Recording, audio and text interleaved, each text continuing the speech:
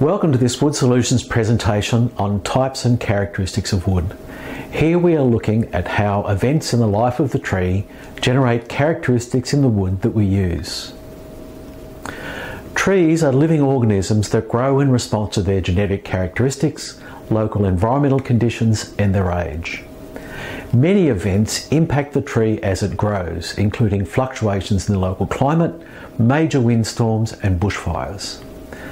These events and the patterns of the tree's natural growth impact the characteristics of the wood and timber products recovered from it.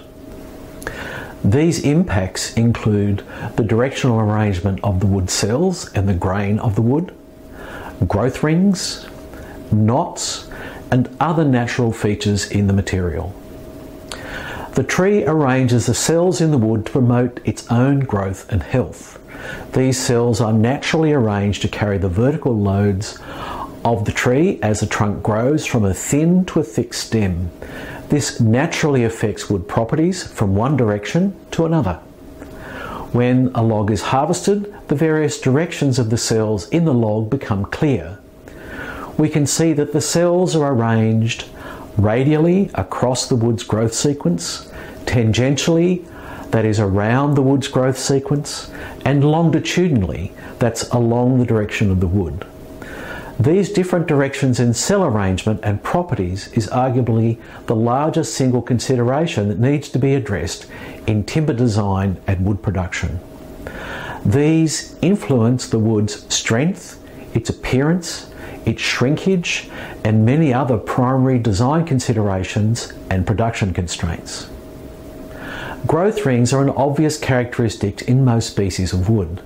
They are rings of wood of varying density generated in the wood by cycles of growth in the tree during summer and winter or during wet season and dry season.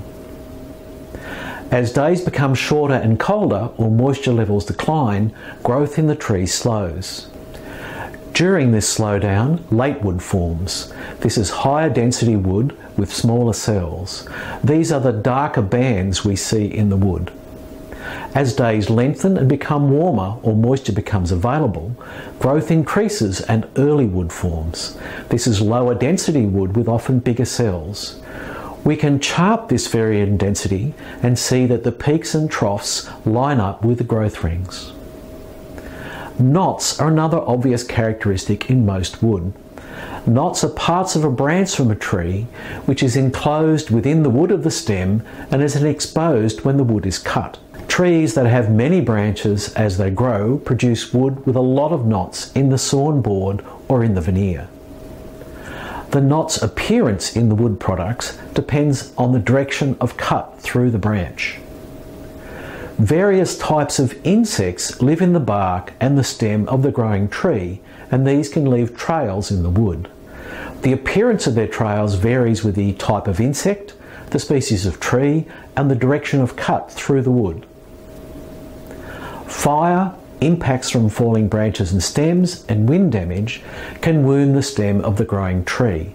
The tree responds to these wounds by producing lines of sap or gum in the wood. These produce another obvious characteristic in sawn board, gum pockets or gum veins. These are especially common in eucalypts. In summary, events in the tree's life and the way it grows impacts the characteristics of the timber and the wood products recovered from it. The trees arrange the cells in the wood to promote its own growth and health. This naturally affects wood's properties from one direction to another. The wood's properties vary radially, tangentially, and longitudinally. Growth rings are rings of wood of varying density in the wood generated by cycles of growth. Knots are part of a branch enclosed within the wood of the stem and exposed when the wood is cut. Various insects live in the bark and stem and leave trails in the wood, and fire, impact, and wind damage can wound the stem.